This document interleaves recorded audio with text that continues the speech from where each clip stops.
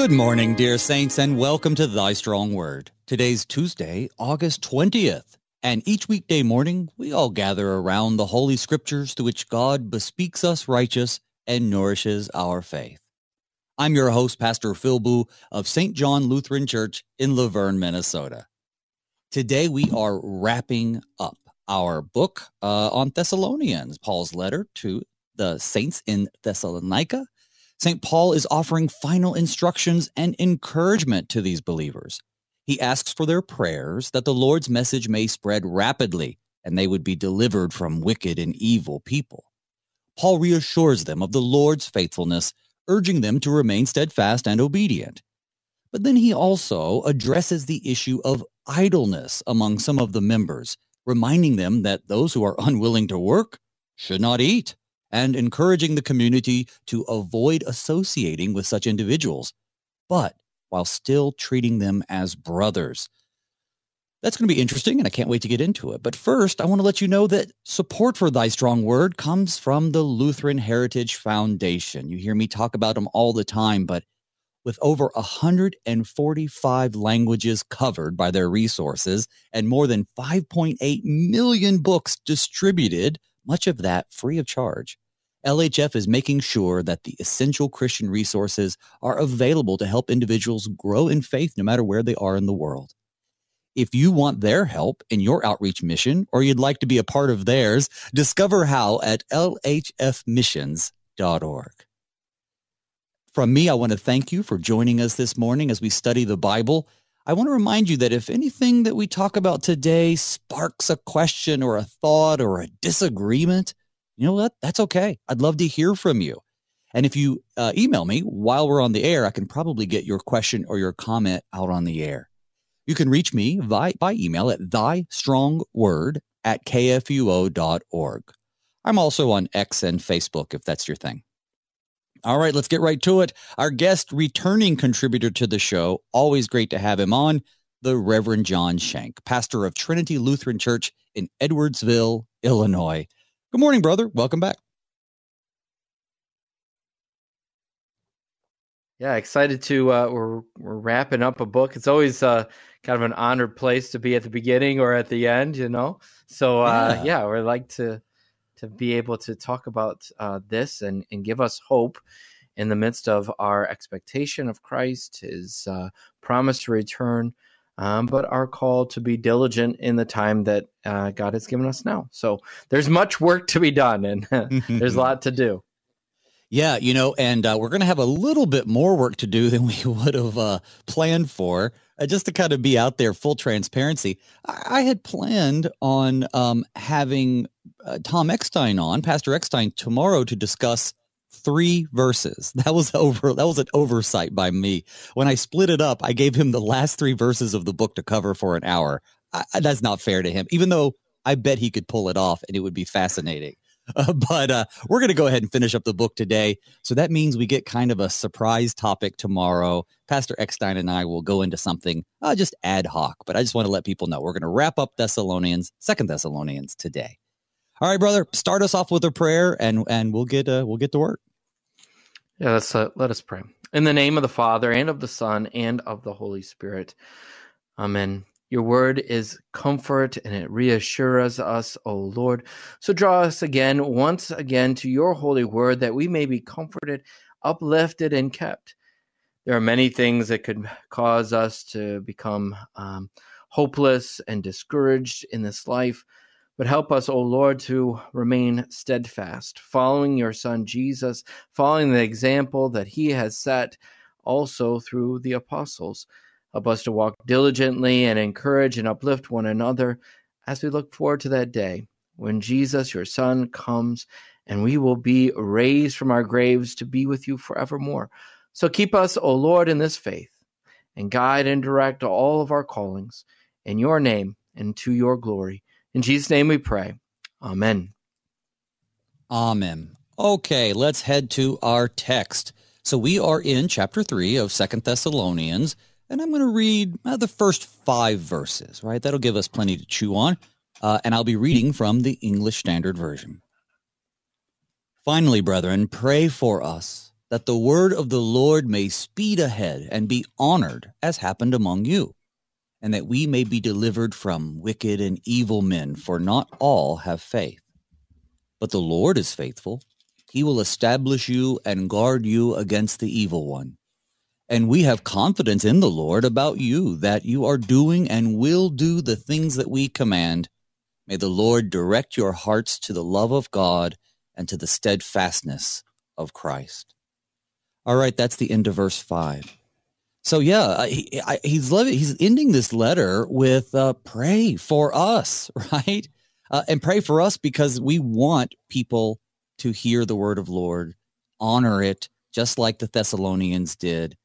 You know, when we look out into the world today, brother, you know, sometimes I fall into this trap, and I think we all do, of looking at them, especially those who might be very antagonistic against the faith in the church, because he says right here that there are some who won't believe, but still, I want to see them in heaven, and that's God's will for them. And so sometimes we have to remind ourselves that we are to conform ourselves to God's will, not fall into the trap of making enemies out of people.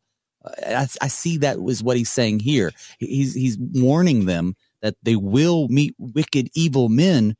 But do you think Paul is saying that they're permanently wicked and evil, and therefore just don't worry about them? I mean, I don't know. What do we make of this? Yeah, it's a great point, and draws many things of our section together, because we're called to follow the example of Paul, who is walking in the example of Christ. So what example can we find of Christ? And it's not that long. If your church is a 3-year lectionary church, we've been now about 5 weeks talking about bread of life things, and the feeding of the 5,000 started the whole discussion, just kind of finishing up John chapter 6, last 3 weeks. So when Jesus took his disciples who had gone off and had preached and taught and had healed, when they had returned, they were exhausted. Jesus knew of their exhaustion. They couldn't even eat the amount of people that they were caring for and all the things that they had done. So he takes them off by themselves, but the people saw them go. They noticed the boat as it went. They followed them on land. And so when Jesus stepped out of the boat, there was a whole crowd. And it's there that Jesus, the text tells us that Jesus saw them as sheep without a shepherd. He didn't see them as enemies. I mean, there are times where the scriptures talk about that. But maybe we should allow the context of that group that we're dealing with, the situation at hand, how they are speaking and what they are saying, to reflect how we should relate and what we should do. Because then that is also coming up in this chapter too. How should we relate to someone who is not taking sound teaching? After receiving sound teaching, are they following along, or are they going their own way? Are they following themselves instead of following Christ? So depending on the situation, Christ has a different answer. He's got a different answer to the Pharisees. He's got a different answer to the Sadducees and to Herod than he does to the crowd that is like sheep without a shepherd.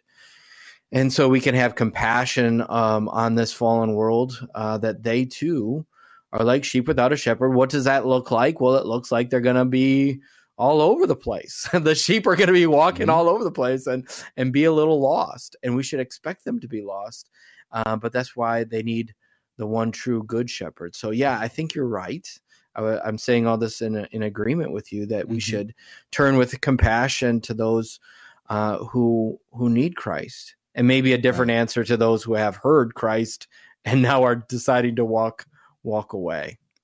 Yeah, and I do believe that once we get to that section, that's going to be probably our primary focus. But just here at the beginning, Paul's saying, I want a rapid and successful spread of the gospel.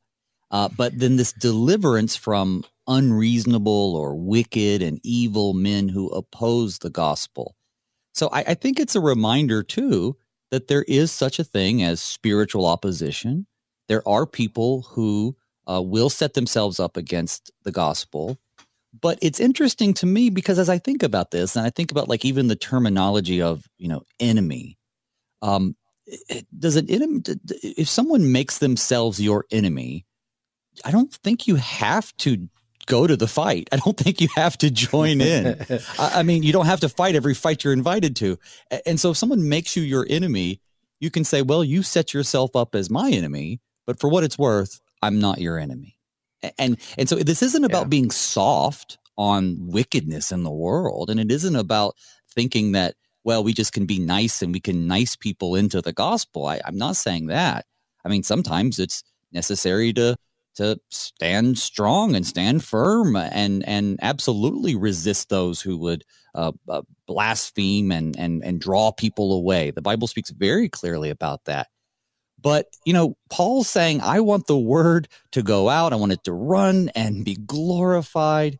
And the Thessalonians are an example. He's been praising them through both books, both letters that he sent them, but they were once people who could be considered enemies of God, like we all were. So I just think that's worth keeping in mind. Yeah, I think that's a great point, and especially taking the context. Take a look at, if people want to read more and see the context. It's Acts 17 is the missionary journey, and which includes Thessalonica, and you'll hear about Jason and all the things that are happening and how they go on from there. But there is an opposition, but there is also the mission. The opposition by those who had, for 3 Sabbath days heard the message, and many had started to believe. But then out of jealousy, there was an outrage, a stir that was brought up. And your words here also remind me of maybe some wisdom we can bring into our day. I know there are times in which I have to remind people. They'll seek me out as a pastor when there's a conflict within the church. We also have a school, so church or school or their lives, and it's one family against another family, or this program and situation and desire against another program and desire. And they'll look at me and like, what side are you on? And I'll be like, no, right. Like that's the wrong question to begin with, and find encouragement from Jesus himself. And in the book of Joshua, when he comes and Joshua asks him, whose side are you going to be fighting on? And he goes, no, you're asking the wrong question. The question is, are in our actions and what we're doing here, are we on the Lord's side? And when we're in division against each other in the church, we're not on his side. So let's maybe stop sitting on opposite sides of the table, deal with the situation in brotherly love. And so when we have these times of wanting to see each other as enemies, be reminded that we're actually brothers and sisters in Christ. On that point, it's fascinating to me as a Christian, a Lutheran Christian who lives right now in the Midwest. I have an amazing congregation. Our community, you can't swing a stick without hitting a church. You throw a rock, it's probably going to hit a Christian of some sort. And this was the same way growing up down south. You'd be pumping gas and the guy pumping next to you would ask you if you know Jesus. Everybody was very faithful, at least, in their various ways. We could all argue at the end of the day, but, people had faith in the Lord and it was visible. But then you go out into the world, especially today, as Christianity loses favor and you go into places that perhaps is not strongly Christian or doesn't have that background. And it's not that you're running into people who are just these awful, evil, wicked people, but you quickly realize, these people don't have faith. And so Paul says to them, and it's much more true back then, for not all have faith. But when he says that, he immediately reminds them, though, but the Lord is faithful. He will establish you and guard you. Against whom? Not the people who don't have faith, but the evil one.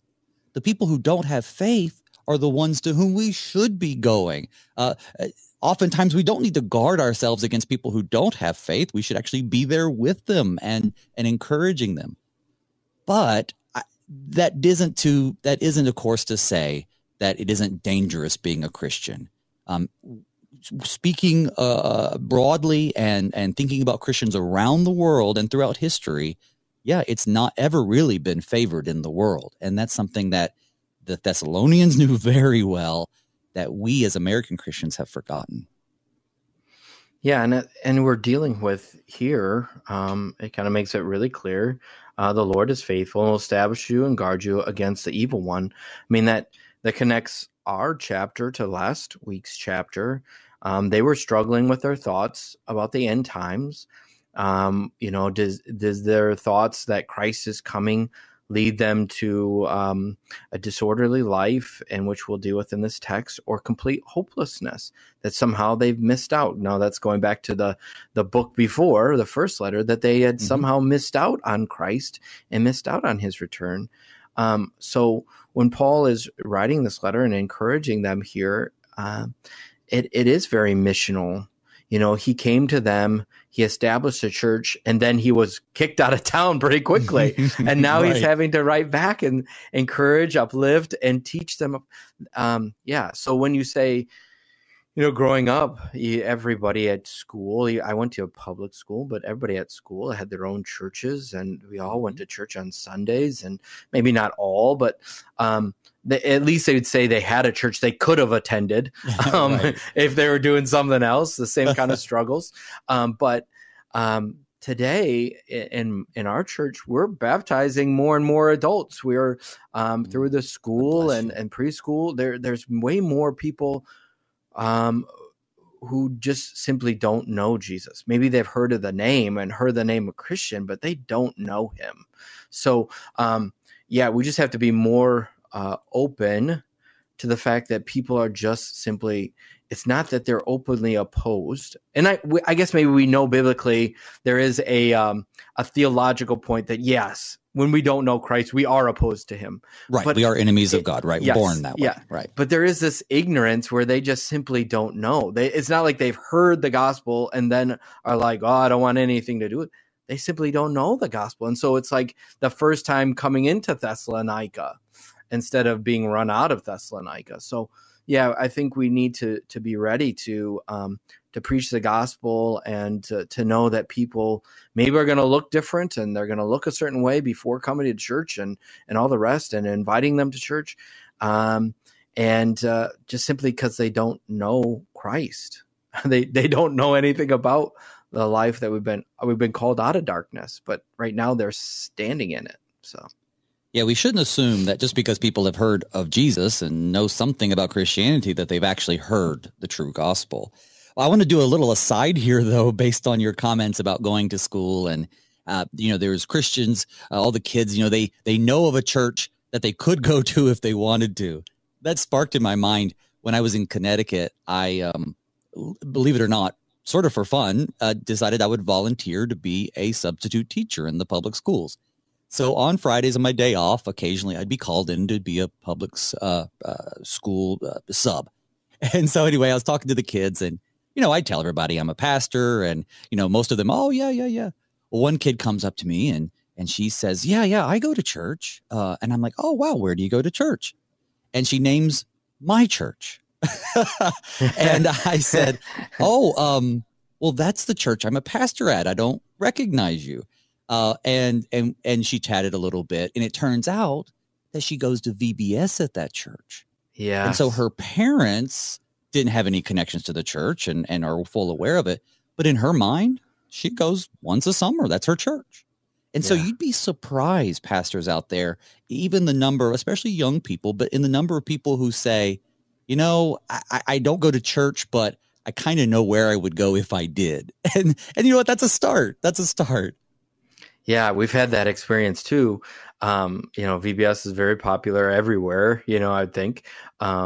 But these little kids, that they would say Trinity is their church. And it's like, well, your parents don't bring you or anything like that. But that they would, they've heard the gospel and you can see they love this place. Even if they just get to come once 1 week, once a year for a few years, but they fall in love with the gospel. They do love it.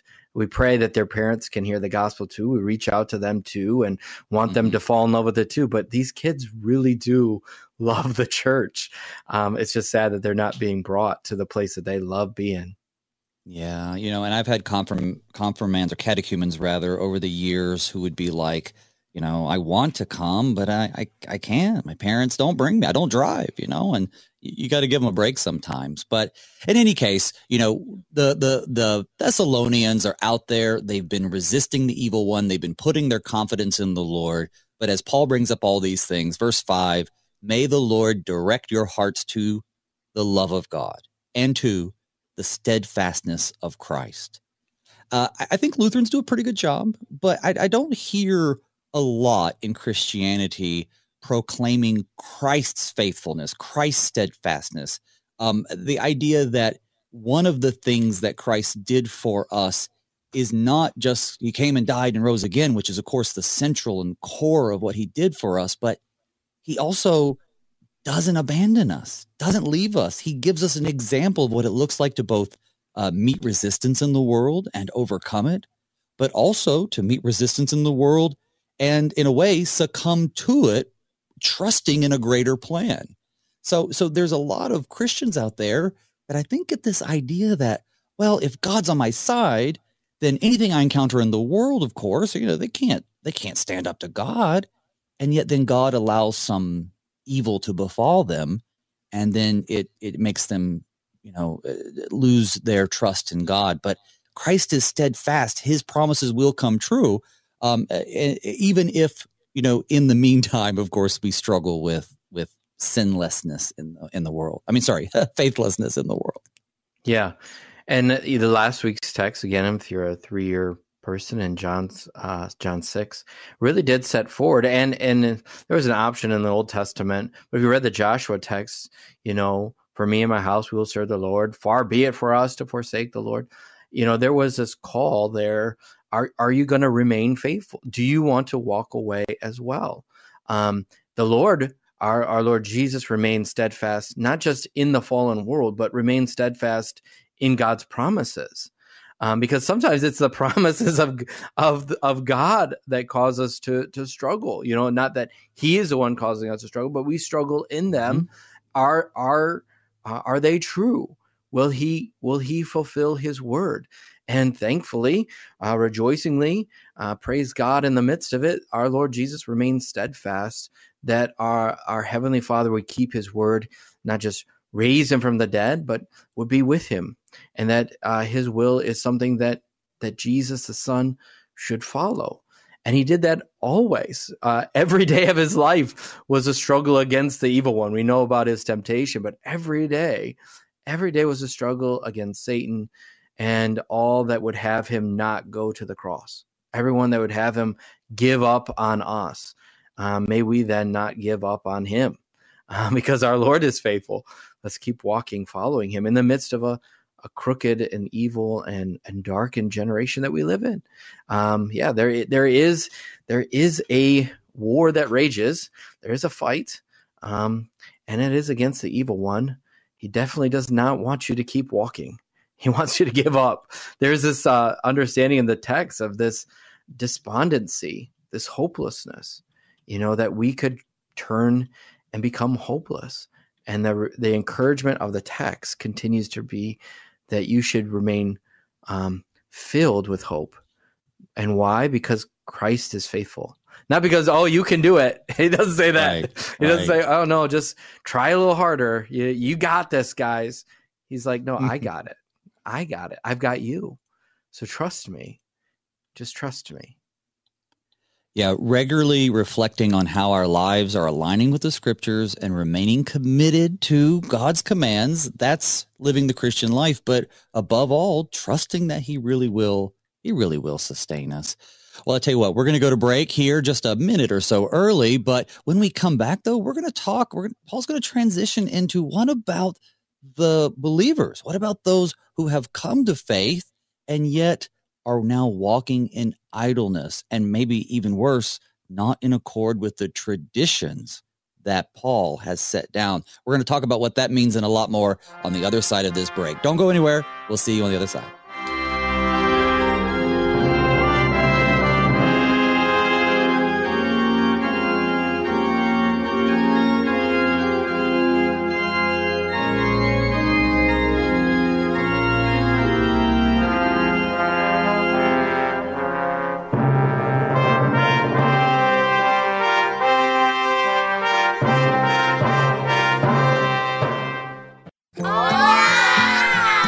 These are the voices of young Lutherans in Mexico City, children who are excited to learn more about their Savior, Jesus. But they need our help because good Lutheran books for kids in the Spanish language are in short supply in Mexico. To learn how you can help tell Spanish-speaking kids everywhere about Jesus in a language they can understand, go to the Lutheran Heritage Foundation website at lhfmissions.org/Juan 316.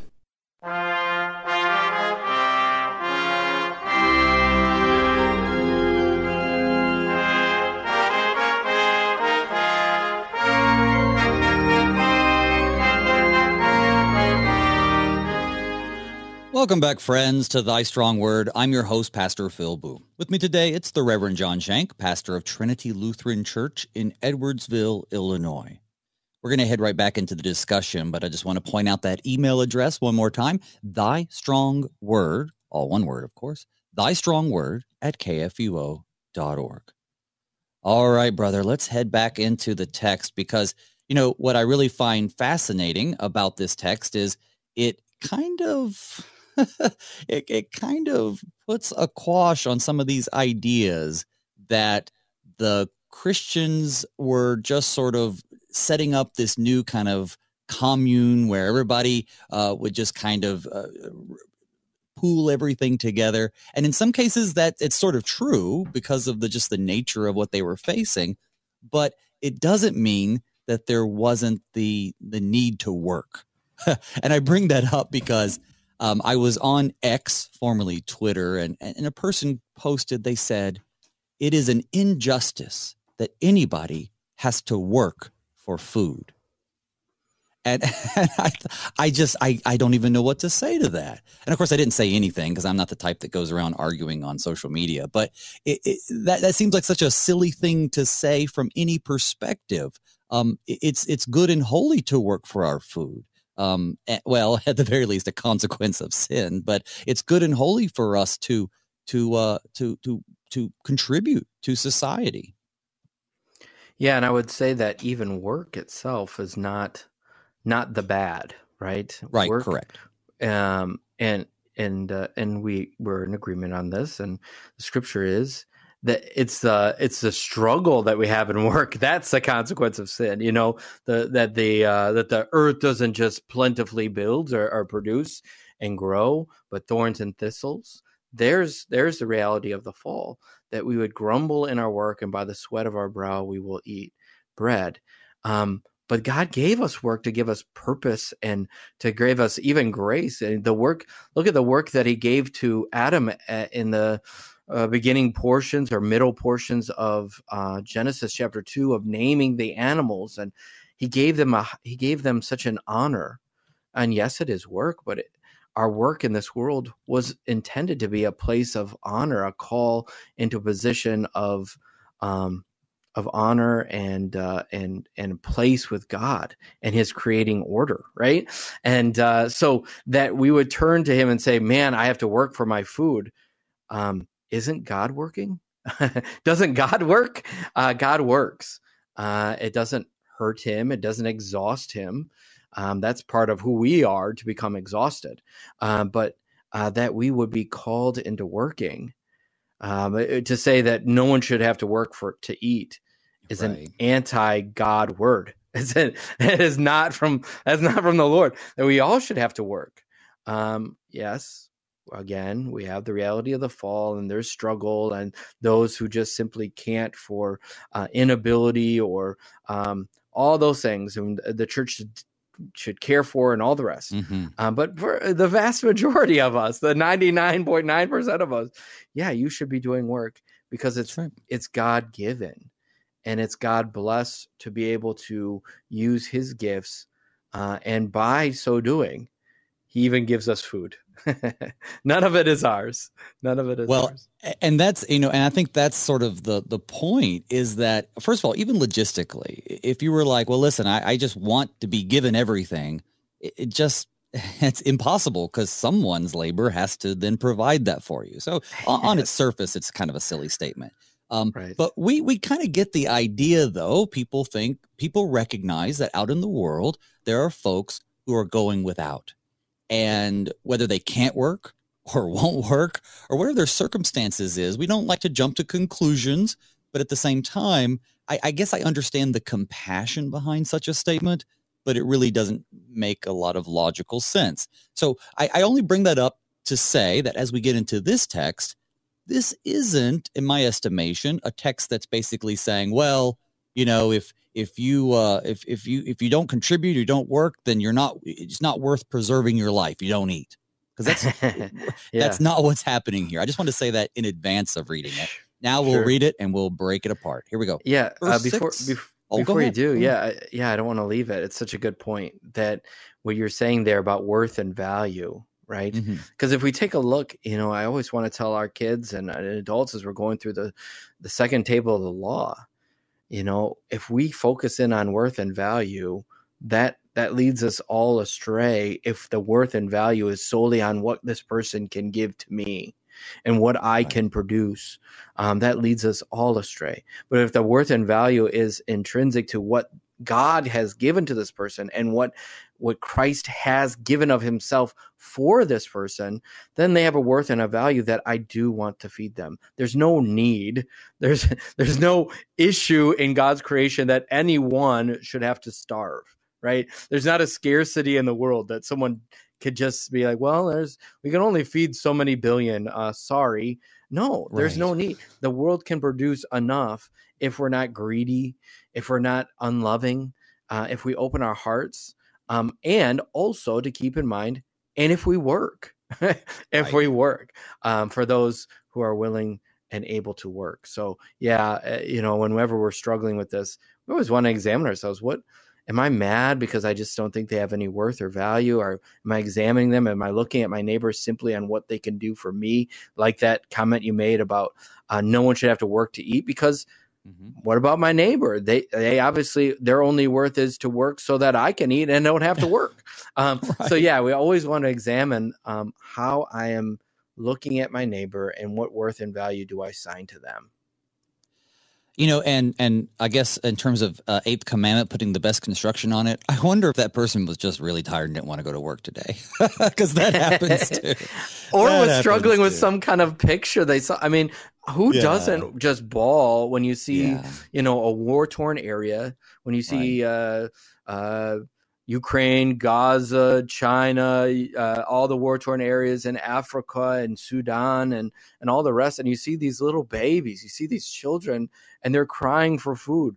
I'm like, if I saw that and I would type online, no one should have to work we shouldn't have to. But that's not, I don't mean don't work. I just mean, can we feed these poor children? Yeah.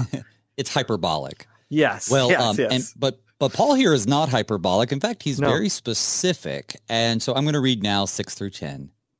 Now we commend you, brothers, in the name of our Lord Jesus Christ, that you keep away from any brother who is walking in idleness and not in accord with the tradition that you have received from us. For you yourselves know how you ought to imitate us, because we were not idle when we were with you, nor did we eat anyone's bread without paying for it. But with toil and labor we worked night and day, that we might not be a burden to any of you. It was not because we do not have that right, but to give you in ourselves an example to imitate. For even when we were with you, we would give you this command: if anyone is not willing to work, let him not eat. And so there's the highlight, right? That's what you put on the bumper sticker, but there's a lot more here. There's a lot more here. Now you got your political mantra, you know? Right. And even in the beginning where it talks about being idle, it seems like we've allowed the definition of this word to be directed by the context, which is not bad. I mean, that should play a factor, but it's not just simply everybody sitting around doing nothing. But there is, in certain other translations, the New King James, and others, they have it walk disorderly or with being undisciplined. So it's not just being idle, but you're not So imagine like the parades of soldiers walking, right? They're walking, they're on the march, right? But what if one person is not walking in step? I mean, that's going to mess up everybody. It messes up everybody if you're not following along and somebody is just going their own way. Everybody says turn right and they turn left, right face and they turn left. I mean, it messes up the whole parade. It messes up the whole march. And that's what's kind of happening here. We've got some disorderliness, and it's coming from someone not following the word that was preached about the gospel. So either they are idle because they're like, well, Jesus is coming back. Why am I investing in my 401k? Right. And that's such a waste, right? Let's just use it up. Or they're so they heard a word from Paul that that when the Lord comes, let us be blameless before him. And they're like, I got no hope. Why even try? And he's like, oh, wait, I got to correct all that in this letter here, right? Right. You're falling off the horse on either side. And that's not good. None of that is good. And we could call it idleness, but it seems to pigeonhole the message in one direction. You're just simply not working. And that comes up later in the verses. But this disorderliness, this undisciplined action, either on one side or the other, neither of that is good. We need to walk following Christ, our captain in the fight, our good shepherd, as he leads us forward. As we follow his example, he wasn't lazy. He wasn't idle, nor was he hopeless. He was filled with hope. He knew that the Father would raise him. He wasn't despondent. He wasn't depressed in that sense, where he's just going to either stay in bed because he didn't want to go to work, or because he felt like there was no hope in caring for my neighbor or doing the work of an evangelist. No, he spread the word. And so does Paul. Even though he faced hard opposition to the point where he had to run away from Thessalonica to go to Berea, and even there, they came from Thessalonica to there, he kept preaching the gospel because he believed that Jesus is coming. Maybe today, maybe tomorrow, maybe in 2,000 years. But until he comes, we have work to do. Until he comes, we're living in God's grace. So what does God have us to do today? I think you really are making some great points here, because as you broke apart verse 6 for us, you remind us that we have to connect the walking in idleness with the tradition that you've received from us. It has this sense of kind of behaving wrongly, irresponsibly. So the idleness is really just kind of, not really thinking that it's important what's being taught, what's being preached, either, as you explained, an overwhelming sense that I'm just lost, or maybe, if we knew Jesus for a fact was coming back on Friday, would we show up to work? I mean, I probably would, because I can't wait to tell everybody. But right. if I worked for Conglomerate, and they make widgets, you going to the factory? Yeah. Am I going to the factory? No, probably not. So yeah, you're right. If they picked up that idea in their anticipation of Christ's return means we don't have to do anything, yeah, they've absolutely missed the point. Kind of like that dubiously attributed phrase to Luther that says, he would plant an apple tree if he knew the world would end tomorrow. I don't know that he actually ever said that, and I actually don't know if that's even good advice. But that's the sentiment here, is that we keep on doing what we're doing until the Lord returns, because we don't know the day. It won't necessarily be a day that we can say, okay, it's going to come Friday. We have signs, but we don't have dates. So, keep on keeping on. Yeah. And I think, at some point, because it's true that we'll never know. And anyone who does say that they know, we know that they don't know. And that should be someone we don't listen to, besides just a general warning that we need to be ready. And we are ready because of the work that Christ has done, his faithfulness, and let us come into his presence with thanksgiving. Let us come and receive the gifts of the Lord. Let's take up the cup of salvation and let us call on the name of the Lord.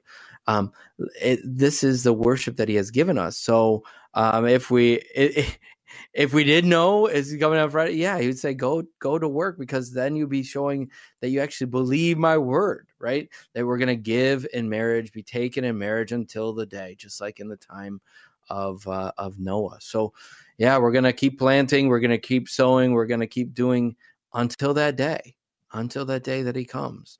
So just it's almost like I hate to say don't worry about it, because worry is the wrong word anyways.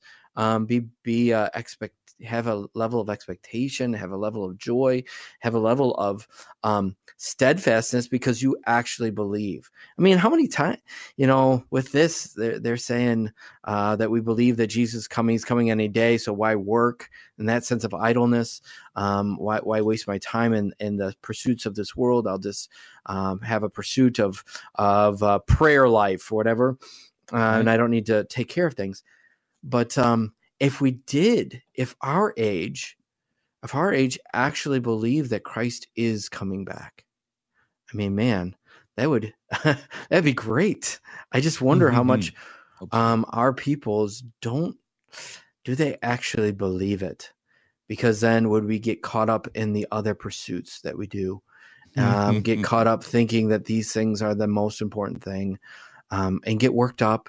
It would remove all of our anxieties. Because this is not it. This is not all that there is to this life.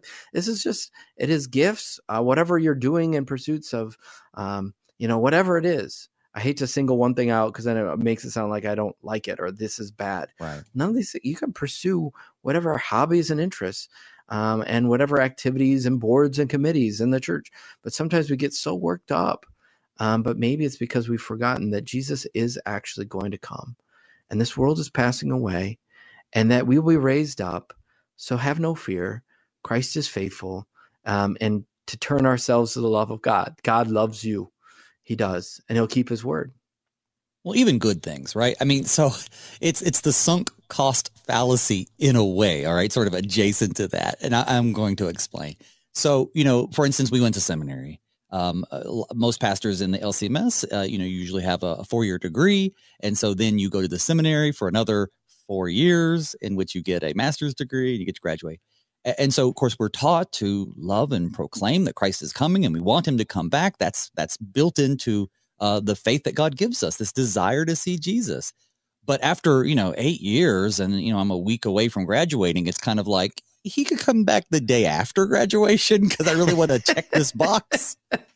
Which is, so that's a good thing that we're doing, is bettering ourselves, being educated, proclaiming the world. But you're like, there's a lot of work if Jesus is just going to come back. But then you're like, well, wait a minute, that would be the most amazing thing ever. Who cares about this? So, I mean, anybody can get caught up in that. But I do want to shift gears, though, because Paul does. I mean, he does talk, though, very explicitly about those who would, for lack of a better word, mooch off other people. Yeah. He says, we didn't eat anyone's bread without paying. We toiled with labor. And in fact, we have the right to do that. Or am I reading it wrong? How do you reckon 7, 8, and 9? Yeah, no, that's, I would agree with that we are called to work diligently. We all have a calling. We all have work to do, as fathers and mothers, as sons and daughters. I mean, our kids have work to do at home. And if your kids don't have work to do at home, give them a job.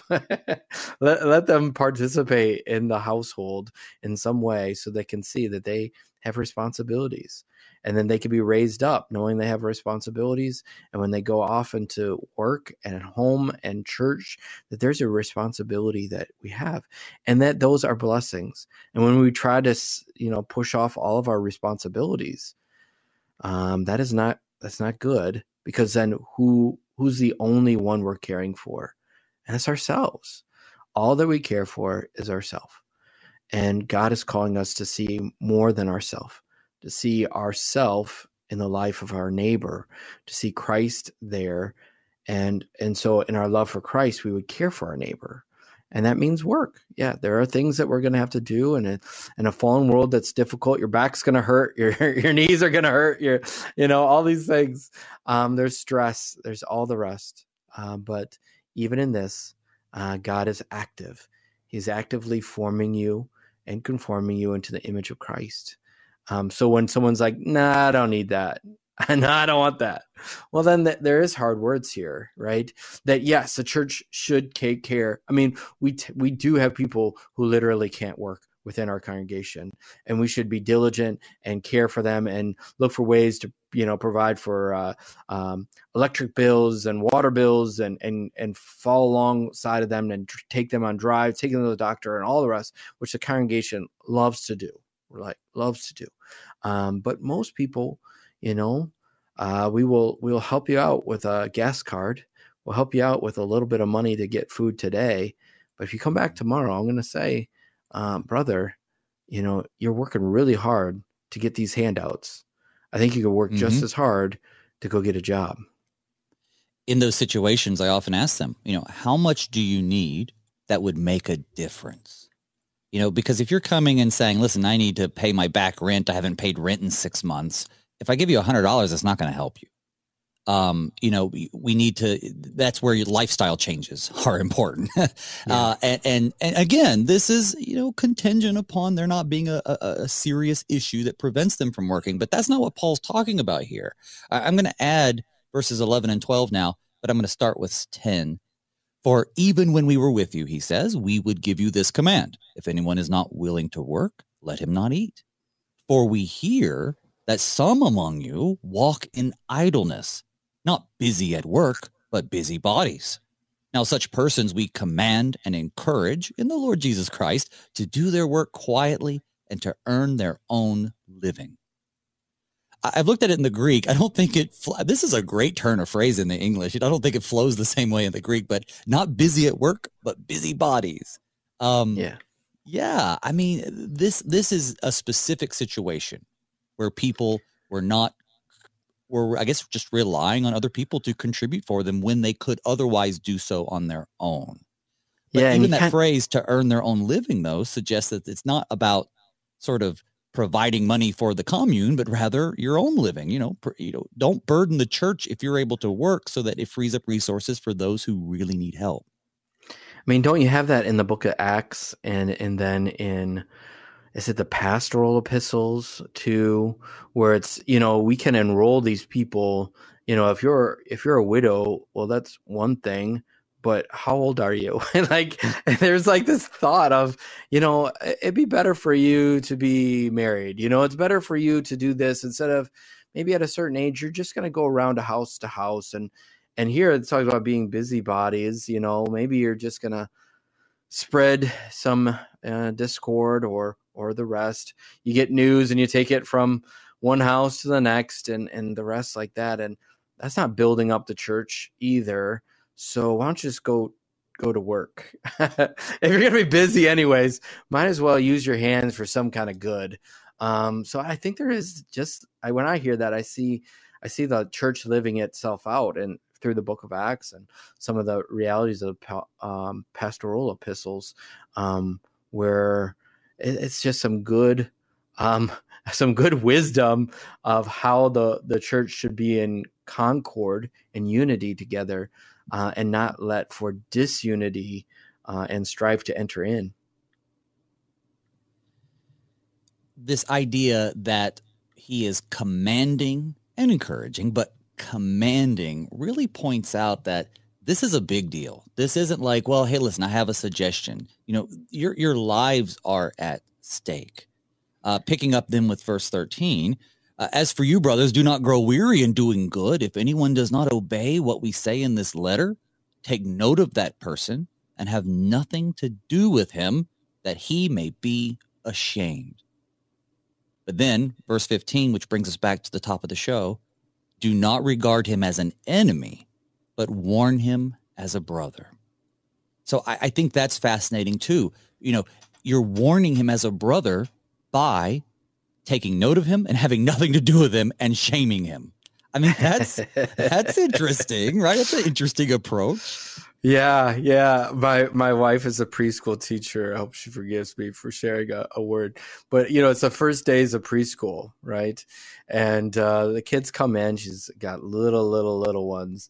And they're, they start off really kind of babyish, and they turn into these little big kids, right? By the end of the year. And they can do everything, and they're ready to go off to the to the next year. But here they're kind of whining and they got the baby voice and they're, complaining that they don't have the right color crayon. And she just will tell them, we're big kids now. We're big boys. We're big girls. We use big boy voices. And she said that a few times to the point where a couple kids were still doing it by the end of the day. And all the kids go, we're big boys and girls here. And we use big boy voices. So what they heard from their teacher, they then repeated. And so it's this command or this proclamation, the Greek word there is this proclamation that we have heard from the Lord. Now we are proclaiming it to you, that this is the teaching. It is a command because it's the word of the Lord. And now we heard it, and now we have been conformed by that word, and now we're proclaiming it to you. And there is a bit of shame in it, in the sense that, no, we don't act that way. And wouldn't it be great for the whole congregation when someone is just walking in a disordered life to be like, brother, you need to get back into this. Is right. This is a mess. Let's get you back here. And that shame of having to be called out by it doesn't have to be pastor. It could just be their own family saying, brother, sister, this ain't right. And the whole congregation being like, we don't talk in baby voices anymore because we are children of God. We have been grown up. We're no longer using milk. So yeah, it's a strong word, but it comes from the sense of love and wanting to gain back our brother, Matthew 18. That's right. And that's the key. Warn him as a brother, gain him back, for his sake. We turn him over to Satan so they can see that, yep, we're the much better option. The Lord has called you to a much better life than what you're living. Well, Paul ends this letter in these 3 verses that I somehow expected to talk about for an hour tomorrow. Now may the Lord of peace himself give you peace at all times, in every way. The Lord be with you all. I, Paul, write this greeting with my own hand. This is the sign of genuineness in every letter of mine. This is the way I write. The grace of our Lord Jesus Christ be with you all. Just real briefly as we wrap up the show, Paul's writing with his own hand. Earlier, he talked about fake letters going around, which was kind of fascinating. Tell us a little bit about what we think's going on here. So you'd have a writer. Paul would dictate the letter off and then send it off. But here at the end, to make sure that they knew it was him, he's writing in his own hand, not just dictating it, not just speaking, and some scribe is writing it down. In the end, he takes up the pen himself. Obviously, there's always speculation. Doesn't mean he has bad penmanship or the rest. But if you're going to use someone professional, I'm sure they write pretty professionally. I have my secretary take a look at my letters before they go out to make sure it sounds professional. I'm not misspelling or have a missed comma or something. So here in Paul's own hand, they can see it. And what can they see? And it's a blessing. That he speaks a blessing, and any good letter is seen as a sermon. And here he concludes the sermon that the Lord of peace himself give you peace. And that's what we need. That's what we need in this fallen world where we can feel despondent and without hope, or feel like, well, what's the point? I don't want to even try. I'm not going to put myself out there. But we have a peace in Christ because he is the Lord of peace. So no matter what you're faced with, the God of peace is with you by his word and in his gifts. And if you don't feel that peace, you don't sense that peace, well, then be where he is. Come to church, receive his gifts, receive his word proclaimed to you, be in study together, be with and in the encouragement of the brothers and sisters in Christ, so that you may know the love of God for you in the communion of saints. We have this body of Christ that comes together. So God's peace be with you always. Amen. Amen. All right, well, I'd like to thank my guest this morning, the Reverend John Shank, pastor of Trinity Lutheran Church in Edwardsville, Illinois. Thanks again, brother. Thank you. Tomorrow, Pastor Thomas Eckstein comes on the program with a surprise topic, still to be determined. He'll be just as surprised as you are. And then Thursday, we'll get back into the Old Testament with the prophet Amos. Pastor Jacob Heine will be here to help us with that. But until then, may God's peace and blessings be with you all as we pray, Father, keep us in thy strong word.